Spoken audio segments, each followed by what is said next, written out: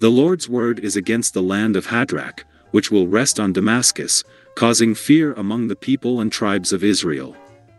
Tyre, a stronghold, will be destroyed by the Lord, and her possessions will be taken away.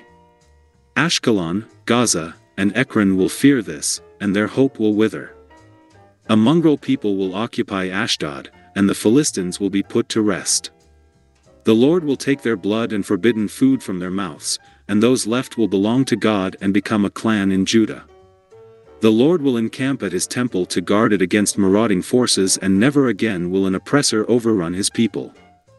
Zion's king will come to her, righteous and victorious, riding on a donkey. He will take away the chariots from Ephraim and the warhorses from Jerusalem, proclaiming peace to the nations. He will free Zion's prisoners and restore twice as much